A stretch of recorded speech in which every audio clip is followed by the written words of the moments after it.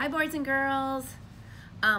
Find this Whirligig paper in your supply bag and I'm going to show you how to make it again. Remember, you're only cutting along the solid lines. Don't cut on the dotted lines, solid lines only. Your parents can help you, but I have full confidence you can do this on your own. So, once you cut along the solid lines, now you're going to fold on the dotted lines.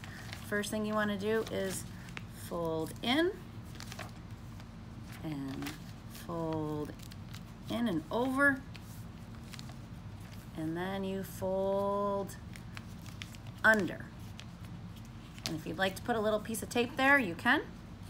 Then on this part, you fold one side going one direction and the other side going the other direction.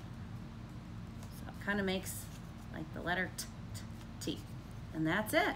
And then your Whirligig is ready to whirl.